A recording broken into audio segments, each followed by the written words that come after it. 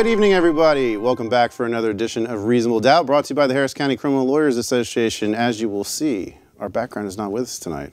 We are on the curtains. And as always with me is my co-host, Julio Vela. What's going on, my friend? As Steven Tyler says, back in the saddle again. How'd you enjoy that Horns game last week? The Horns, I loved it, and I cannot wait to see the Horned Frogs get smashed. That's right, this weekend. That's what we're counting on. Ladies and gentlemen, we'll be here for the next hour talking with our guests this evening. First of all, she's back. She came back for another week. She was inspired so much by hosting that she acted like a guest last week. Well, so she decided to come back. As Ferrell. a halfway guest this time. Yeah, so this time we're actually putting you in the guest seat, not the co-host seat. So I'm free to talk as much as I want this time? That's right. Perfect. And I'm free to interrupt you and not let you finish your thoughts. It's true. It's true. And our guest of honor this evening, ladies and gentlemen, the lovely, the talented Mark Bennett. Hi there, Jimmy. Otherwise known as, what did our producer call him? Law God? Do we have a tag yet? I don't know if he has a tag yet. Is it up? How you doing? I'm doing great. Good. To quote Steven Tyler, I don't want to miss a thing. That's awesome. It's amazing he's still around, isn't it? Wow. I mean, It's really good for and you. still singing at high notes. Yeah, I mean, that's what's amazing. Like I said, ladies and gentlemen, we'll be here for the next hour talking with you. Phone number 713-807-1794 if you want to get in on the conversation. We'll also have Twitter up. You can shoot me a comment, a question at HCCLA_TV, and we'll take them right here live on the air from Mark, Katie, and Julio and myself. We'll also chime in our opinions. We don't Every now and just then. stick to. Every now and then. I just like to ask the questions. Yeah. Let's start with the thing that's on everybody's mind this week, and that'd be the Kavanaugh hearings, because it's really taken a turn here. First we have the Democrats protesting the hearings going forward. We have that whole mess on the first 3 days, and now we have an allegation of a woman who went to high school with Judge Kavanaugh, who claims that 36 years ago at a party in Washington, D.C., she was sexually assaulted by him. They have delayed the hearing, I think, until Monday. They have offered her, Grassley has offered either a public hearing, a private hearing. They've offered to fly to California to talk to her. So far, all of those have been proven to be unacceptable for her. She has asked for an FBI investigation before she will talk to the committee. And I'm going to throw out another thing that just came out today. Ed Whalen, who is a very, he's considered a pretty decent source on things, has outlined a very, how should we say this, compelling argument that maybe this is a case of mistaken identity, and that we maybe shouldn't doubt the fact that she was sexually assaulted, but there might actually be someone who looked like Judge Kavanaugh and was referred to as kind of his look-alike twin in high school. Whalen's statement is very persuasive. Yes. Right? You're not selling books here tonight. I am not selling books, but in fact, it's not your book. It's not. I give the book back. So I put this all out here for just so the audience knows kind of what's going on and catch you up. But I'd like us all to kind of generally talk about everything. Mark, start us off. What are your general thoughts about where we're going? What does Whalen say? So he has a theory of mistaken identity. He says that he starts off with the location of the party. He says that the party happened near a particular country club. He maps out the homes of the other people who we believe to be at the party.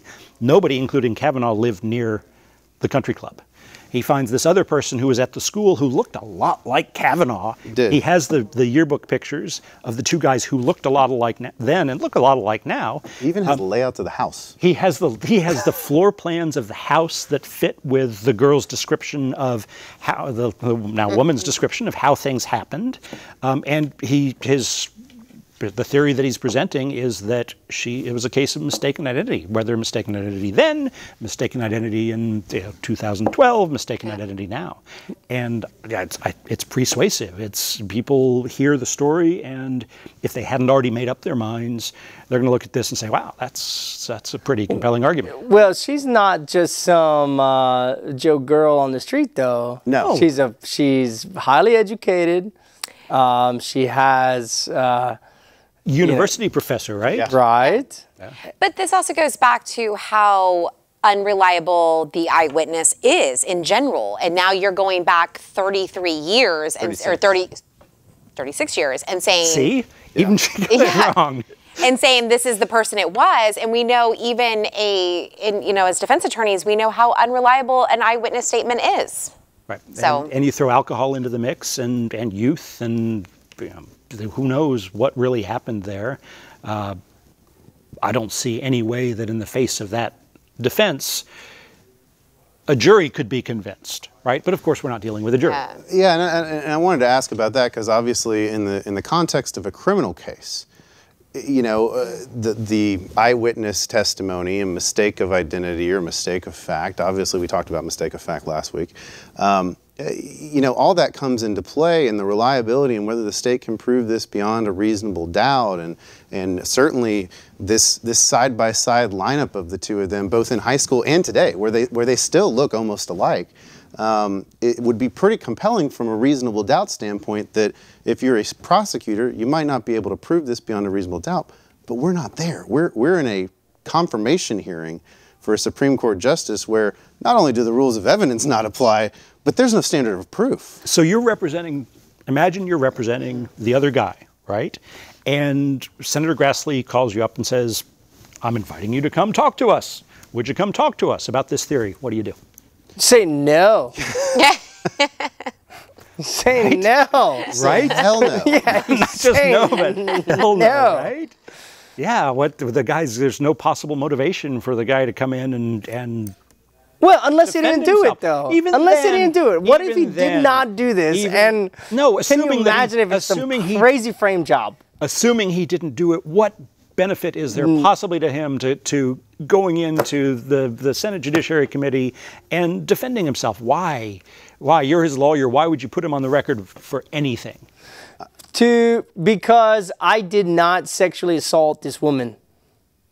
I just Screw that. I would tell him not to even participate. Well, I would too. I mean, I think that's a smart thing to do. Yeah, I wouldn't play that game. But what if he's a professional? What if he has a family? What if he is, it has his own aspirations? And this dude who looks like him and his cohorts are putting him on a frame job. Isn't that to come and say, like, look, no, sorry everyone, I might have looked like him, but that wasn't me. So when you respond to their allegations, you give the allegations weight, right? Sure. If you don't have to respond and you get up and you deny it, then people are saying, okay, shift the focus from, okay, what did Kavanaugh do to, oh, let's look at him. Is he telling the truth? Let's dig into his life. Let's get all over him. And I think if you're his lawyer, you say, no, we decline to. We don't have any reason to do that. Do we as a people really believe that? I remember who I made out with in high school sometimes. do you? Maybe sometimes. As your attorney, I advise you not to talk about that on TV, Without going any further. especially if your wife is watching. Are we to believe that this woman is just mistaking somebody who tried to sexually assault her with someone else? That's a tough sell, right? That she's at this party and it's John Doe. We don't even need the guy's name, John Doe. That it's his house, and somehow she thinks that it's Brett who is trying to sexually assault her. How do we believe that? And just so I'm clear, has she ever made these allegations up until now? From what I understand, no. Well, So- so she, not publicly, she allegedly told her therapist in 2012 that there had been this sexual assault. She may or may not have told the therapist who the guy was, but he was prominent and he was maybe even a judge. And so she had said that something had happened. And the reality is that why we are having also this fight about whether or not there should be an FBI investigation or whether the hearing should be delayed, is that apparently Senator Feinstein had this information at least 6 weeks ago in the form of a letter and did nothing about it. Didn't tell anybody, didn't ask the FBI to follow up on it. It had not become public at that point. And now her lawyer has come on and said, well, we won't talk until there's an FBI investigation. Well, the FBI only does background checks at the request of the White House for this stuff. They're not here to investigate facts, and they're just looking at background stuff and raise character issues for the White House that are then. They don't have to even be turned over to the Senate. They're just for the White House, and the White House, by courtesy, hands those background checks over. And she could have raised that if she wanted the FBI to go out and do an additional background check. And as Senator Grassley raised in his letter, I think either yesterday or today, was, look, she's the one who's now chosen to make this public. The whole point of the FBI is to do this in private and alert people to things. Why are we going to do this now? She's talking about it. She's named everybody in the whole thing, for God's sake. What does the FBI need to go do? So assuming that she turns up on Monday, how should she be questioned? Hard. She's going to be questioned poorly, I can tell you that, by looking at the way Kamala Harris and Cory Booker and everybody else, all these former prosecutors who don't know how to cross-examine a wet paper bag. I mean, it was awful. So I don't hold any faith that they're... So how about bringing in a state sex crimes prosecutor to cross-examine Kavanaugh? And how about bringing in how about bringing you in to cross-examine the woman, Ms. Ford? I mean, I don't think that's what the point of these hearings are, frankly. What's the point? What do you believe the point of the hearings are? I think the point of the hearings are to determine whether or not from a... And look, I mean, they can make a character and fitness evaluation if they want on basic questions and the review, but from the standpoint of they've just been making this thing an outright ridiculous show, right?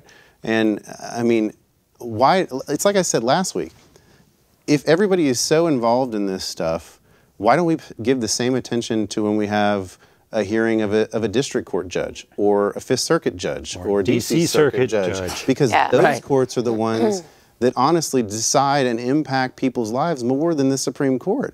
They want to get on the major media networks and say, this is so important because he's a lifetime tenured judge on the most important cases. No, he's not, frankly. I hate to burst your bubble, but he's not, because they only accept, I mean, they are so worried about Roe versus Wade being overturned, okay? 3 out of the 4 of us sitting here, Roe versus Wade doesn't affect. It doesn't, okay? 3 out of the 4. And frankly, it doesn't matter for the majority of the frickin' country. Well, it's half the country. Half the country. No, I mean, I'm serious. Other 50%. Than for political beliefs, religious beliefs, it's what has a more day-to-day effect.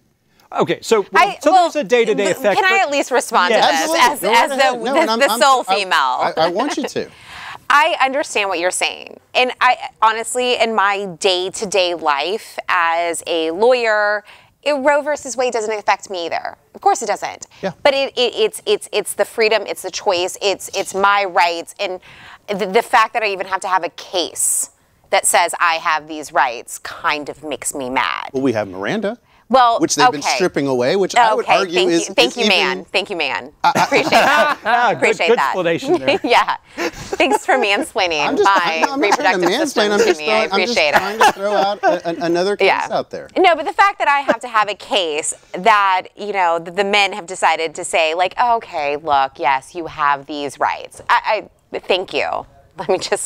Thanks, men. So I get what you're welcome. On behalf of all of us, you're so welcome. Thank you. So I get it. I get where but I do get where you're coming from. On a day-to-day, it doesn't affect me. I understand that's not what we're involved in, but it's important. And going back to this woman, and I'm going to say this, and it's probably going to upset some people, like #MeToo, but it's suspect. It's suspect that you come out now after all these years at a time when it is the most prominent in his career. And like you're saying, not the most meaningful, really. This is not the most meaningful job he's taken. No. But it's just the most high profile. Yes. And now suddenly you come out with these allegations. And I am not in a position to say they're true or not true. I don't have all the facts, but it's suspect. And I think there's a lot of men who have been facing these allegations at a time when it is the most poignant point in this man's life, and suddenly you do it. Well, so and it makes me question. Well, so what? So what? So this woman waited until the last minute to come out and say that I was sexually assaulted by this man. So what?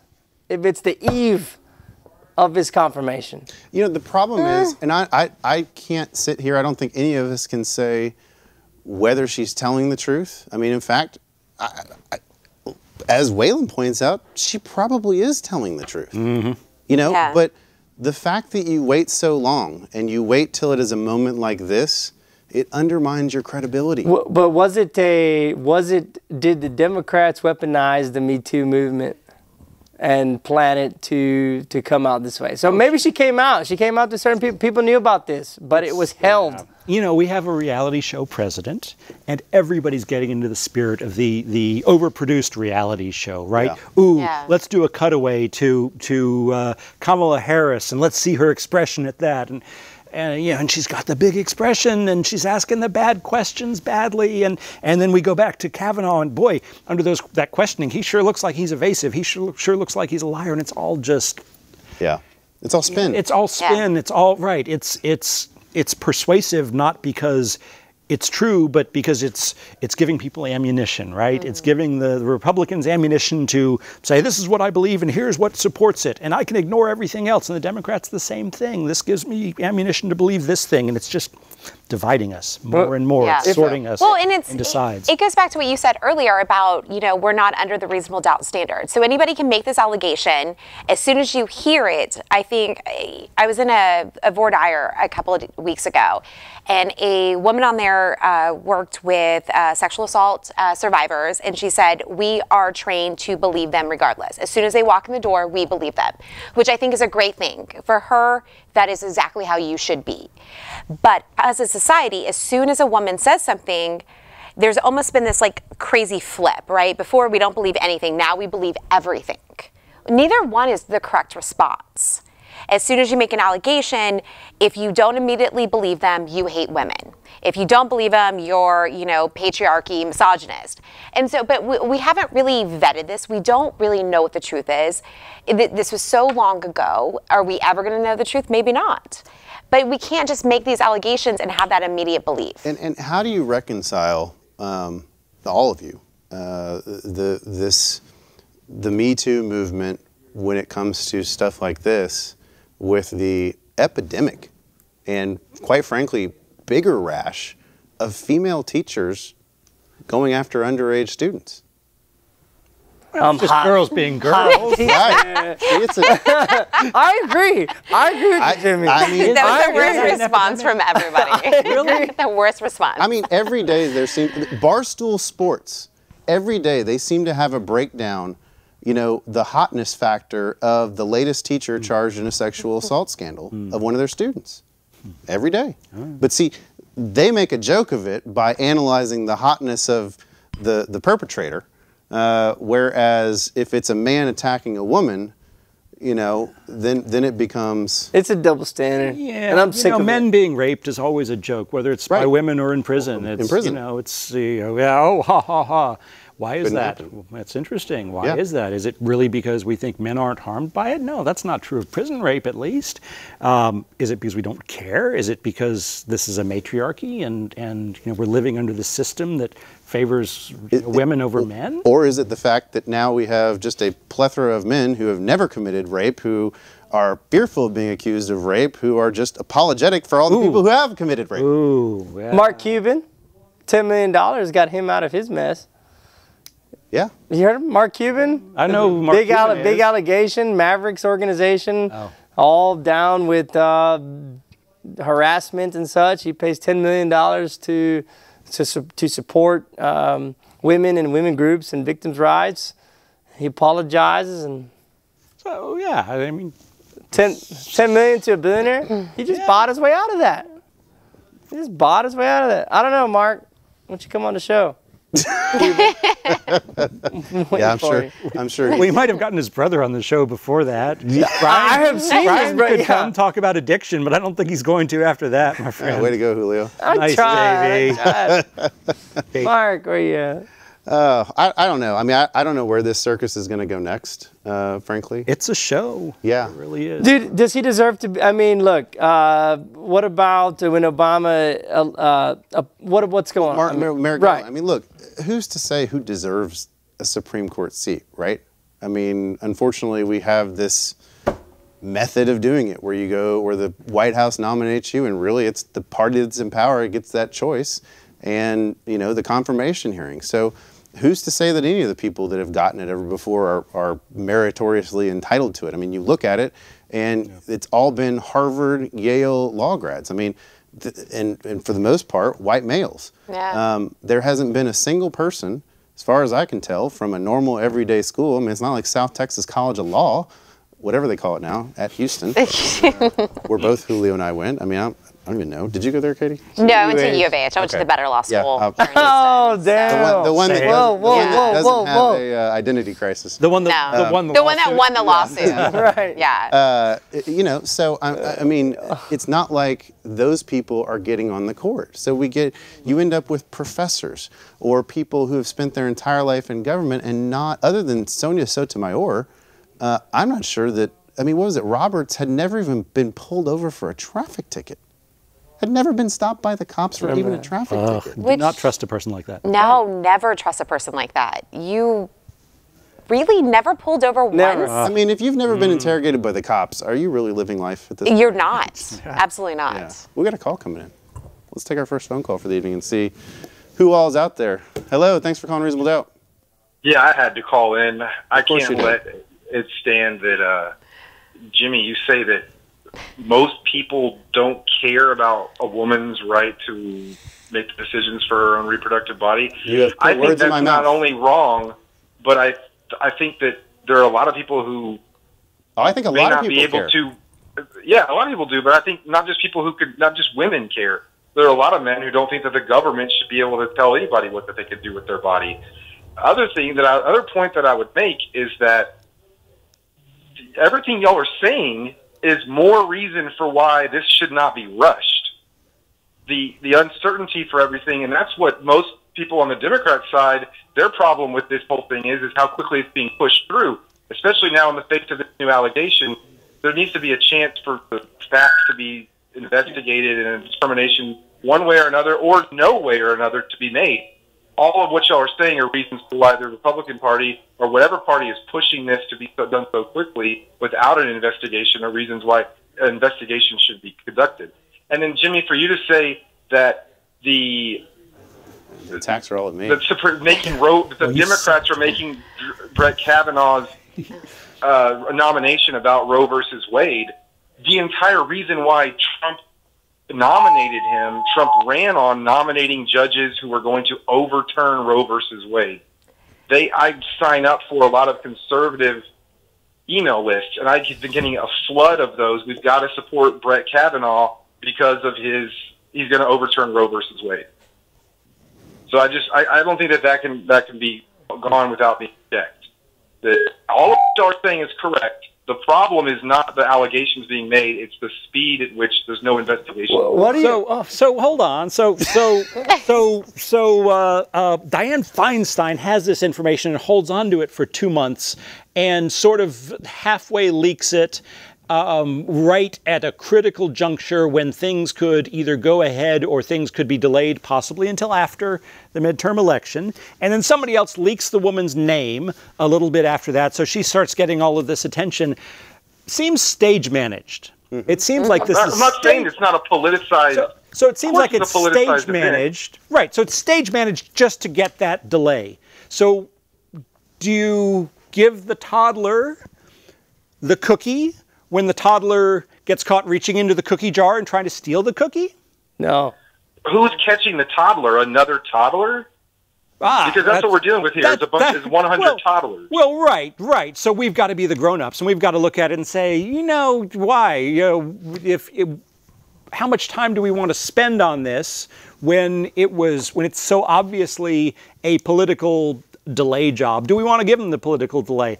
I don't know. Even with honestly, but if only the White House can ask for the FBI. The investigation has already been done by the other person that y'all were talking about, the layout of the house, the look-alike and all that. That's one person who presumably doesn't have the resources that the FBI has. He was already able to put all that together. Why can't the FBI have this for 24 hours? But you're confusing that this is not the FBI's job at this point. It becomes their job as soon as someone asks them to. No, it doesn't. You made that point. No, it doesn't. You said the White that House. these kind of things are investigated at the request of the president. So all the president has to do is ask them to investigate it. For the background check before we ever get to this point. Either one. Everything's out. But I mean, well, let's stop ourselves. We're asking the FBI to investigate a sexual assault. It's something they don't investigate. Something that their people aren't trained in doing. The first step in a sexual assault allegation is you take it to the local police department. I don't think FBI, I don't think those people are, on a bigger level, I think there's the human trafficking that they may take part in. But I think on that individual level, like, that's not what they do. I agree with Jimmy on that. That's I'm not saying their that point. it's an everyday investigation for them, but are you saying that the Federal Bureau of Investigation in the United States of America doesn't have the resources or a personnel with the ability to investigate this allegation? No, I'm saying it's not their job at this point. This isn't a criminal investigation. But What does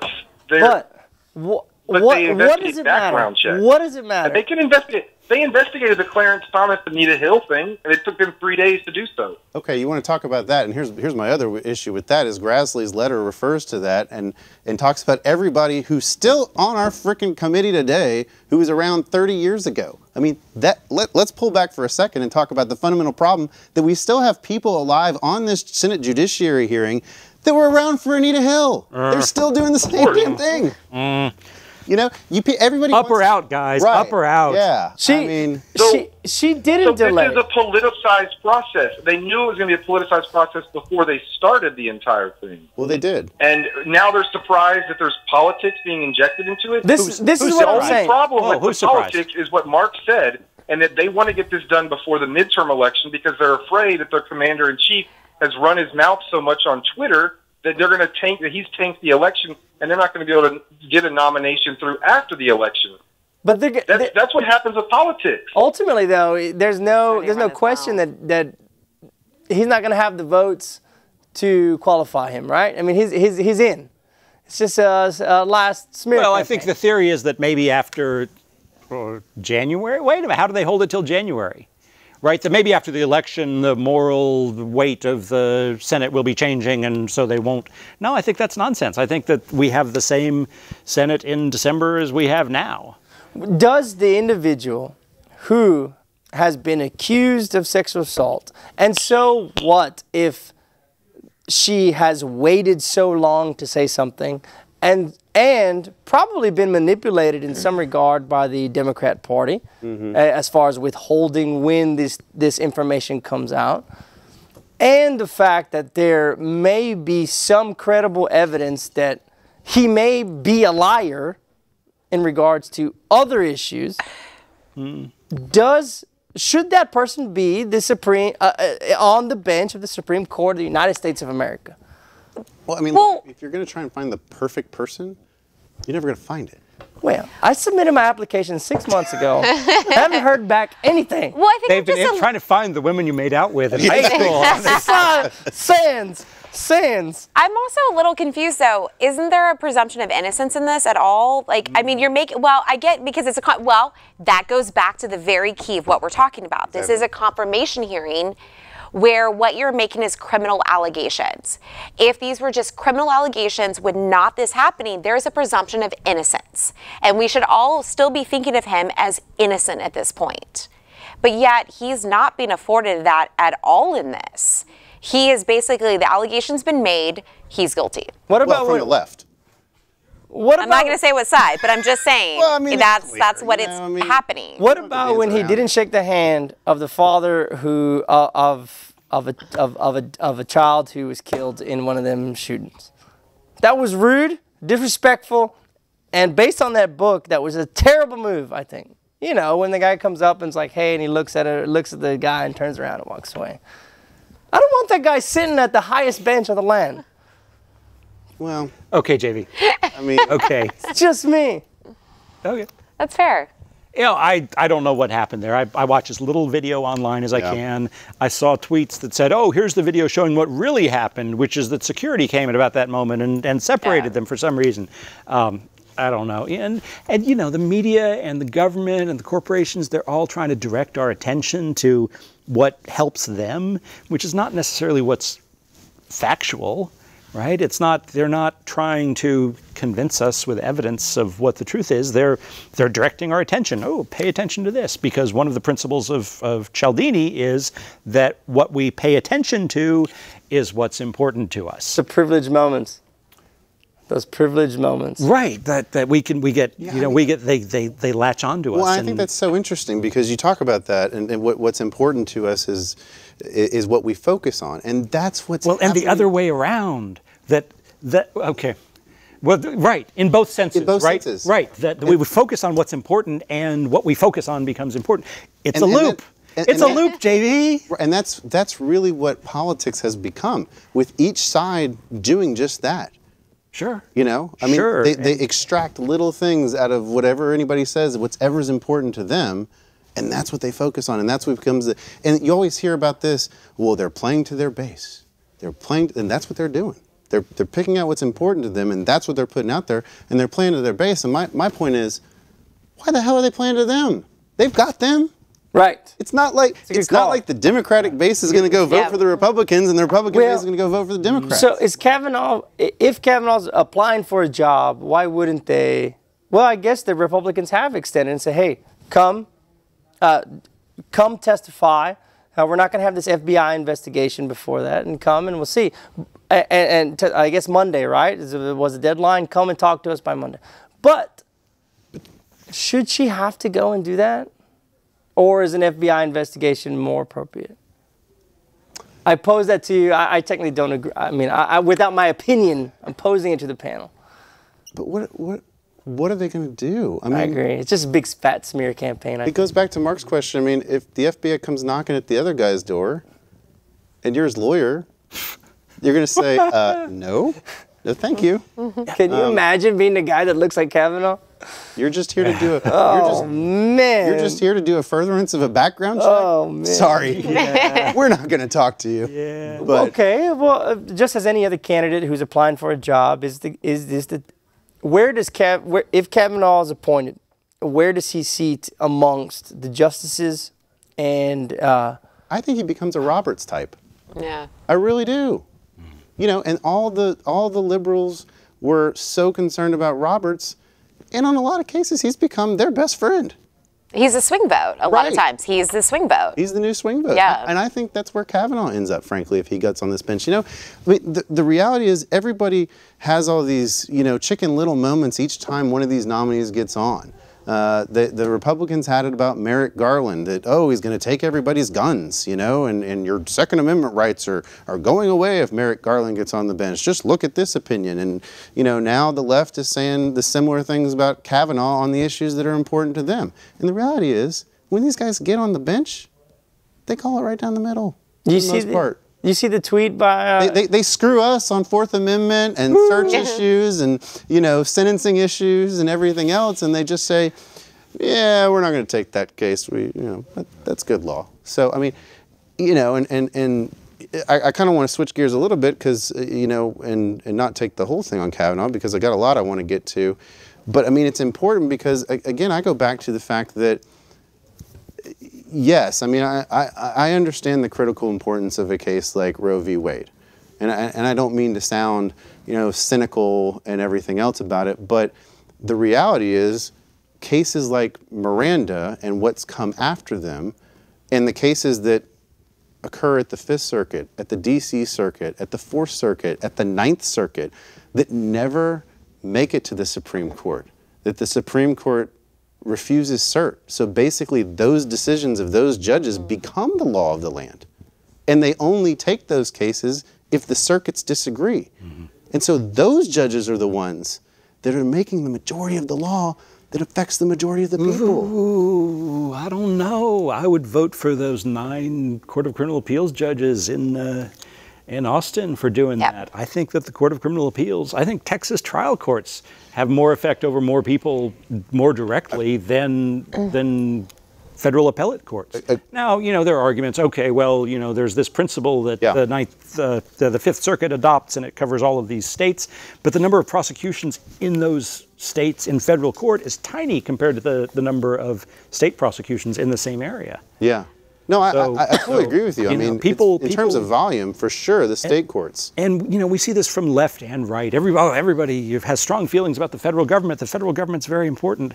The federal government has less influence over our lives than state and local governments do. So it's funny, and I don't have the case site with me, and I wish I did, but it just made me think of this. So there was a Fifth Circuit opinion that came out this week it was a civil case, but it had to do with a lawsuit regarding an individual who was wrongly convicted. There was some Brady information that was not turned over, exculpatory evidence not turned over, and there was a civil lawsuit as a result of it, and it went all the way up to the Fifth Circuit. And Judge Costa wrote a stinging dissent in the case, which, you know, basically said, you know, if fortunately for this guy, right, he was in state court and not in federal court, because there in state court we have determined, and the federal courts ironically have upheld on the state court stuff, that you are entitled to Brady information prior to a plea. The same is not true in federal criminal law. That federal prosecutors do not actually have to hand over anything, much less Brady, before you take a plea. And if you took a plea and it turns out there was exculpatory evidence, tough luck. Yeah. And it was an interesting, I mean, I'll try and find it and send it to you guys, but it was a civil opinion that said that. I mean, and so to that, I think that helps make your point, Mark, that, you know, the state courts can really affect and affect a lot more people on a daily basis in terms of substantive criminal rights. And I think both of you are right in saying that, and this is why I agree that, you know, Roe versus Wade, I got your point on that, because I honestly, the rhetoric on Roe versus Wade is sexy to talk about, right? Like, oh my God, it's not gonna be overturned. I don't care who takes the bench. It's not gonna be overturned. I'm sorry, as an attorney, as a female, as somebody who's smart, who looks at it, it's not, there's just no way. Who's smart? Well, you're smart. You're the law guy. No, you're the law guy. Yourself. But it's not going to be overturned. Whoever is the president, whoever takes a Supreme Court seat, it's not going to be overturned. I'm sorry. The outrage by the world would be so massive that it's just not going to happen. It's not going to affect us. But it's great rhetoric to talk about. It's sexy to talk about. Just like the repealing the Second Amendment. Yeah, it's the same thing. But you're both right. You know, you were talking federally, you're talking state, and those are the cases that affect you day to day. And looping back to the state being more influential, suppose Roe versus Wade goes away. What happens to the right to abortion in Texas? Maybe eventually the legislature passes a law and it's outlawed. What happens to the right to abortion in Connecticut? Connecticut, Maine, New York, New Jersey, California, Oregon, Washington. I mean, we're going to more thought than I had. We're going to go through all the states, and they're going to say, you know, just like they did on the weed, just on marijuana, they're going to say, all right, I don't care what you say, we're going to do this. Well, right. And yeah, I mean, the principle. And it's even bigger of an impact, right? Because it's not weed, it's my organs, right? You know, it's a bigger thing. And that's why just being caught up in that whole thing it's a great political move. Look over here, see what I'm doing over here, just watch this, right? And not really see what I'm doing. And that's what they're doing. Don't be confused by that. And right, and what are they really doing? Well, that's the question, because I'm too busy looking over here. Yeah, and so I want to bring this to an interesting study and document that came out last month from the National Association of Criminal Defense Lawyers, called the Trial Penalty, their Trial Penalty Report, and its subtitle is "The Sixth Amendment Right to Trial on the Verge of Extinction and How to Save It." And you know, we saw Paul Manafort enter a plea last week after going to trial, being acquitted of some, or mistried on some counts, convicted on others, facing a second trial, he worked out a deal with the special counsel. A lot of people are, looking at the deal and talking about how the special counsel has written it in a way that probably prevents a pardon or allows them, even if he gets a pardon, to, still go take away all of his toys and Exactly. prosecute him again. Right. And, they're not focusing on the fact that this is what happens in so many cases, that people plead guilty. And, the stats, this document in and of itself, and for those who want to read it, it's on NACDL's website. They've put a lot of effort into it. I know they've been looking at cases over a long period of time. It's about 84 pages. Some of the font is bigger than others, so it won't take you an excessively long time to read. Go ahead and read it. I feel like I'm in trial. But Trial. I just got the supplement. I just got the supplement office here's the report. writing. Yeah, Here's the okay. stuff that It's in there somewhere. It's in there somewhere. Here's our witnesses. Right. We may not call all of them. That's hilarious. We may not call the ones that are most relevant to your defense. But, and I think the statistics bear out both on the federal and the state side that the majority over, well in excess of 90%. And in the federal system, it's over 97% of cases end up in a guilty plea. No. And this is the bone that I have to pick with this and with the Cato Institute's crap research on the vanishing jury trial. If you look at this, the first 5 pages, you never see the word federal mentioned. But it's all about federal court. Correct. As though federal court is especially important. Federal court is not especially important. In 2017, there were 76,000 criminal cases filed in federal court. There were 208,000 felonies filed in Texas the year before that. 208,000? 208,000, so 2.5 times as many. So in Texas, I pulled the numbers today because this is something that I'm passionate about. There may very well be a problem. I'm not saying there's not a problem with the jury trial. We always should try more trials. But something like 20 to 25% of cases result in Texas result in dismissal or acquittal. Of the people who don't waive a jury trial, well, 23% of people don't waive a jury trial. That's the heart of the number here. Yeah. Right? Now, not waiving a jury trial, some of them get their cases dismissed. A whole lot of them do. Every case that's dismissed is somebody who refused to waive a jury trial, right? Right. Yeah. Because if they'd waived a jury trial, the case would never have been dismissed. Right. 1,800 people convicted, 534 acquitted, 45,000 dismissed. You've got to look at those dismissed because that's a lawyer and a client who are making the decision: do we plead guilty or do we hold fast? They hold fast, and the case goes away. Well, so, but don't you think there's a difference? Because, on the state side, they have, look, let's be honest, they have terrible intake for the most part. And so pretty much anything comes in and it's evaluated later. On the federal side, they have a much more stringent evaluation on the front end. And so there's not nearly as many dismissals in federal court as there are percentage-wise. And also the problems in this paper are absolutely true of federal court. What I take issue with is people saying, oh, this is the problem that we need to deal with, when there are probably bigger problems in state court. For example, deferred adjudication probation. People take deferred adjudication probation all over the place. 1/4 of felony cases ended in deferred adjudication probation. Avoid the felony. Avoid the conviction. And avoid the conviction, except that in that same year, about half of the people who were on probation got their probation revoked. There were about 30,000 motions to revoke and about 60,000 people put on probation. So if you get put on probation and there's a 50% chance that you're going to be revoked, that's not avoiding the felony. Is that because of a shortcoming in the criminal justice system? And what would they be? Well, and the problem on deferred too is you're still open to the full range of punishment upon returning. I'm going to blame the criminal defense bar for that one.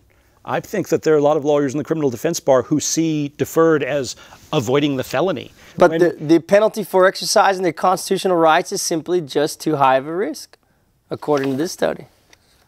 Well, and in federal court, I think that's absolutely true. In state court, I don't think that's true. I think a lot of, half of the people who took probation would probably have been better off going to trial. I agree with you, because we're getting prosecutors down there who are setting trials without even looking or reviewing at the evidence, both at the misdemeanor level and at the felony level.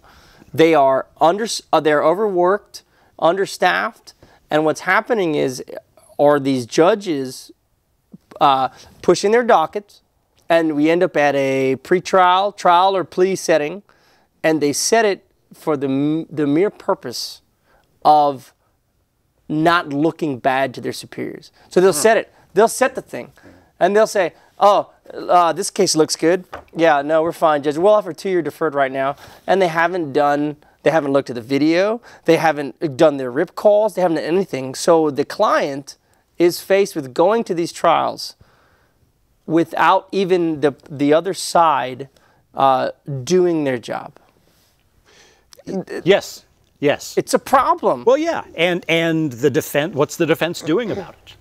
Well, because in any particular case, what's the defense doing? Well, if you got a good, some of us are trying. Well, some of us trying cases. I think your first words out of your mouth, if you have a good defense attorney, they're trying it, and that shouldn't be. But I felt like what you were saying, because you're like, if you have a good one, well, if you have a defense attorney, they should be trying it, right? If the prosecutor hasn't even looked at the case, you should be going that route. But so many aren't doing that. They just take the deferred because it is the easy way out. And I'm not faulting anybody. We've all been there. But I get your point. One of the big problems that we have is in the state of Texas, if you've been convicted of a felony before, let's say 15, 20 years ago, you got some PCS back in 99, okay? And now suddenly you're charged with aggravated assault, deadly weapon. On some bogus, he pulled a weapon, he didn't pull a weapon, it's a self-defense, it's not a self-defense. And suddenly, you're not probation eligible anymore. And you're looking at 5 to life. Yeah. Easy. Well, here's my biggest problem. I mean, and setting the trial penalties aside, because for just a moment, because I mean, like, some cases there really is no trial penalty. I mean, those cases do still exist. Yes, absolutely. And the problem is there are too many lawyers who are scared to try cases. Okay, and they complain. They say, "Well, I just can't get the trial experience." And this is both civil and criminal. They sit there and they say, we just can't get jury trials anymore. We just can't get any experience." And you sit there and you listen to them, because you can hear them talking to their clients in the hallway around our place. And it's the same thing on the civil side. Here's what I see. Lawyers, you can persuade your client to take that deal just by your actions. Your body language, the way you carry yourself, the way you talk. I mean, if you sit there and say something, well, you go to trial and this could not be really good for you. That does not inspire confidence in a client to go to trial. They think you're going to end up being like the public defender and My Cousin Vinny, and stammering your words and not being able to make an opening statement. I mean. Was that rude? I didn't mean to be rude. I'm sorry. So wow, it's terrible. What's next? Can we edit that out? Right. So I mean, the lawyers can have a huge impact on persuading or persuading their client whether or not to even go to trial in the first place. Yeah. And the sad thing is, so many of these theories, especially on the federal side, there are so many of these cases that the government brings in. It's becoming more and more. I mean, you look at some of these cases. The state has sometimes a wild interpretation of what amounts to a particular crime. There's a lot of things, you keep hearing the over-criminalization of things. And more you're seeing just some wild interpretations of statutes, especially in the white-collar world, about what constitutes a crime and where there's intent to do something. And the problem is, none of these lawyers are challenging them on it. Well, oftentimes the defendant, I'm seeing here, most judges, happy for their own reasons to avoid time-consuming trial, will barely question the defendant beyond the bare bones of his assertion of guilt, relying instead on the prosecutor's statement of what the underlying facts are. I see that every day. I had stopped seeing it when defendants were being released on unsecured bonds over SOB bonds, sheriff bonds, over and over and over. I have started to see it again, where clients are pleading guilty to get out of jail and then questioned by the judge. And even when the individual, I've seen it, is, well, I wasn't really doing anything, I was just in the car. And there's a moment where everybody looks at each other and says, Oh. Is he going to take what's going to happen? There's obviously a question as to his guilt. Is the judge going to take the plea? And at that point, you see the judge back off and say, well, it is what it is. And how is it? But we see this. But, or the other thing I see is that the judge gets mad at them because now they've interrupted a plea. And so then they're like, well, you take him back there and you talk to him and we'll bring him back to you tomorrow. As if it's like a threat. They don't want to actually know the truth of what's being said. They're just mad that now they still have a case on their docket because they know that they can legitimately not take it. And so they get pissed. So that's what I see judges do. So that's judges forgetting who the system is about, and it's lawyers forgetting who the system is about, and it's prosecutors forgetting who the system is about, right? Because they're all thinking, oh, this is about me, this is disrupting my day, my schedule, whatever. It's not about you, it's not. It's about the client. Always is, always has been. That's the only reason we exist.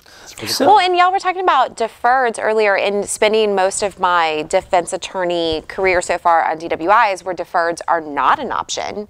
It's a probation, which is something you can get after trial. Right. So there's no reason not to go to trial, which is why DWI attorneys said everything for trial, because prove it. I have nothing to lose. And, you know, judges get mad at us, prosecutors get mad at DWI attorneys for doing that, but I think it's a really great way to do it. Like, put up your cards, show us your cards. Right. So those numbers where you know there are 45,000 dismissals. Suppose that one more case gets set for trial. What's it going to be? Is it going to be a trial? Or is it going to be a dismissal? Something has to give. The courts don't want to try any more cases. If we demand jury trials on more cases, it's not going to result in more people having jury trials. It's going to result in the same number of people having jury trials and more cases being dismissed. You know, we recently talked, I mean, just right before this, we went to Judge Velasquez's campaign fundraiser party, which was off the chain. And we spoke to a very seasoned, who's now a defense attorney, former chief felony prosecutor. And he was saying along the same things is, save a chief felony prosecutor, a big case, you're going to try 15 to 16 or 18 cases a year.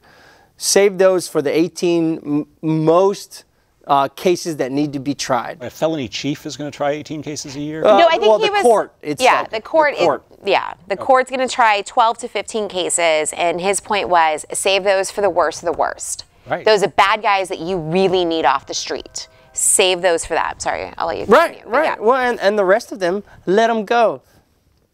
Cut a deal, or because ultimately, the idea behind it was that the prosecution is going to have to dismiss these things, and so set them for trial. Go for it, because it was on the heels of his discussion of that the prosecution wasn't prepared. They weren't doing what they're supposed to do. He set them for trial. They get dismissed, and it's a big waste of time for everybody. But it's a few and far between where the lawyer, the defense attorney, says no. So what if you're not probation eligible? He was 25 to life on like 5 cases, and he said, you know what? Sorry, state of Texas, we're going on them. We're gonna go. And ended up the guy walked the guy out of jail, and you know they had dinner the next night and. But I think whatever, you know, I'm making that part up. Woman. Right, yeah. or not. I don't know. I'm saying, but it's. I think his bigger point was for prosecutors to be more reasonable in their plea bargaining, to understand that you're not going to get the max on everybody. You're not going to get what you want on everybody. Cut some deals, concentrate on the bad of the bad.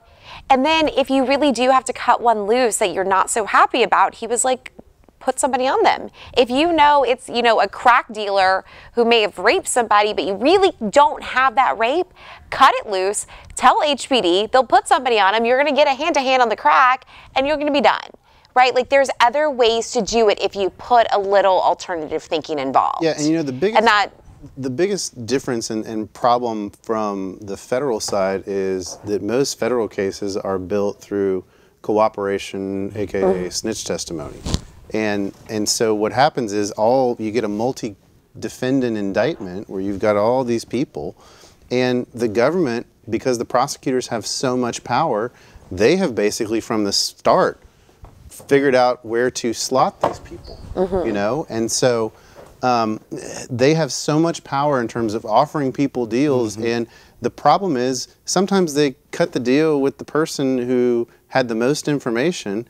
That person gets the lowest sentence. Yeah. They're the most culpable, Yeah. and the person who's least culpable can't give any information, and they get tagged with one of the highest sentences because they couldn't cooperate on anybody. We got a quick phone call we want to get in here before we have to get off the air. So, hello, thank you for calling Reasonable Doubt. Hey, I just wanted to say that you guys are doing a great service I for the appreciate it. community just by appreciating the complexity of the situation you work in. Appreciate that. Yeah, thank you so much. Awesome. The panel last week and the panel this week has been phenomenal, and you guys rock, and thank you for getting the message out that this system needs to be looked at. It's 'cause of me. Yes. Thank you very much. This is why we are here. This is why we have the Mark Bennett and the Kate Ferrell in The mark. Yeah. the seat. Appreciate your call. But yeah, I mean, that's the biggest problem I see on the federal side is you've got guys, and I mean, it does happen sometime on the state side. They don't have nearly as many cases that are built on cooperation, but it does happen. I mean, there was one of the largest cases, the Stanford case, where Alan Stanford got 105 years in prison. His CFO, who clearly knew everything about the company, cut a deal and ended up getting 5 years in prison. And he was just as culpable as Alan Stanford, who went to trial. And so you've got a difference of 105 years between the guy who pled and went to trial. But then the next guy down the line, who was kind of a head accountant, if you will, didn't know near as much as the CFO, couldn't share anything. I mean, you could argue that he should have known under the willful blindness test that we so luckily have in federal court, but because he didn't really know, he doesn't have any information to give. He goes to trial and ends up at 70 years old with a 45-year sentence. Where's the justice in that? You know? Where's the justice? That's really interesting. I've never, because I don't do federal work, and I just hear about, you know, the cooperation and how that all works, and I never really thought about it from that end. The fact that the person who probably doesn't know anything, so they have nothing to share, is going to get it the worst. Well, yeah, there's the there it is. Well, this, I this didn't is have what a I'm chance, talking about. I didn't have a This is chance what to we're read talking it. Nobody about. gave it to me. What do you say, Mark? I mean, that's what it says. No, We're out of time. That's interesting. That's interesting. Yeah. I'd love to have you guys back to talk about this some more, but unfortunately, I got the cue that we're supposed to wrap it up here. You know. Thank you. Appreciate you coming on. It's always good to have you on. I know we usually have you talking about First Amendment issues, so it was nice to kind of divert from that a little bit. I like to think about other things sometimes. We like you to do that. And Kate, you did a wonderful job in the guest seat this week. Oh, thank you. I'm glad to be back. Yes. Hopefully you'll have me back again. Of course we will. Yeah. JV, I'm not taking over your seat. Next week, Kevin, right here. Right? So I'm unclear. Are we actually starting candidate shows next week? I think so. Okay. I think so. Should we give the viewers something to look forward to next week? Or are we keeping it a secret for right now because we don't have... I want to see Franklin Bynum and Dan Simons on this show Together? together. Yes, please. Can we make it happen?